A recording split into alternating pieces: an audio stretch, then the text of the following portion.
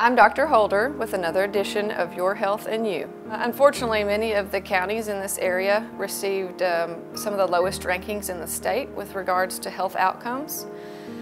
For example, there are higher rates of premature death, lower quality of life scores, and more people that report that they're in poor health overall. And many of the counties in the Delta region actually were in the lowest 20% of the state. We face a number of health factors in this area that can affect our health outcomes. So we have less access to healthy food choices and exercise opportunities. We have higher rates of smoking and obesity. And specifically in the Delta, those people face more significant economic challenges, and so it makes it harder for them to access medical care. Well, those higher rates of smoking and obesity and fewer options to make healthy behavior choices can translate into higher rates of diabetes and heart disease and certain cancers. And then if you combine that with being unable to access medical care, those conditions can go undiagnosed and untreated.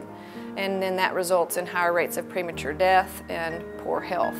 One of the best ways to address this issue is access to care.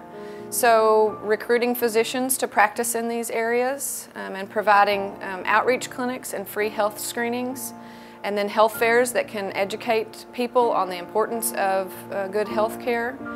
And we're very hopeful that the new NYIT Medical School on the ASU campus and the DO Medical School will assist in this problem by training physicians in this area, and then hopefully they will choose to stay here and practice.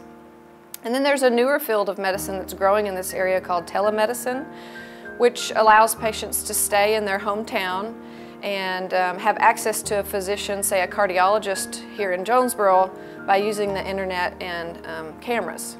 My recommendation would be to establish care with a primary care physician and to see them regularly so that you can receive all the recommended screenings for high blood pressure, diabetes, and certain cancers. If you're unable to do that, I would say seek out any free health clinics or screenings and really take advantage of those. This is Dr. Holder. Thank you for watching.